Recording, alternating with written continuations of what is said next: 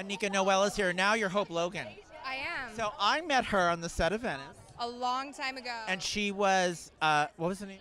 The character was? Sammy. And But she had a split personality. Yeah, she was a split personality. Yeah. And you came into the situation, a newbie, on that show, because they shoot so fast, you're like, I don't know what's going on. It was. I was just green. It was right out of theater school, but it was such an amazing experience, and having Hillary Bailey Smith there and Crystal helping you out. Yeah, it was a really great kind of training ground. So how did the Hope Logan thing go down? So did you test? Oh yes, many times. Many times. Yeah, and I was the only brunette originally in the room, so I thought I wouldn't get it. There was all other blondes. I was like, oh well, I'm not. Do you think they were trying to do a close to Kim Matula thing?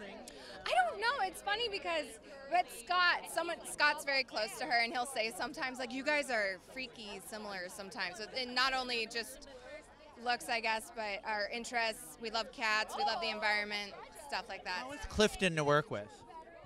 Amazing. He's won multiple Emmys. Yes, he makes your job so easy. He makes it so easy, and it's Does so. he remember his lines? Yes. And then we'll do he's very good at voice impersonation. So if you ever want him to impersonate Family Guy or South Park, he's the guy.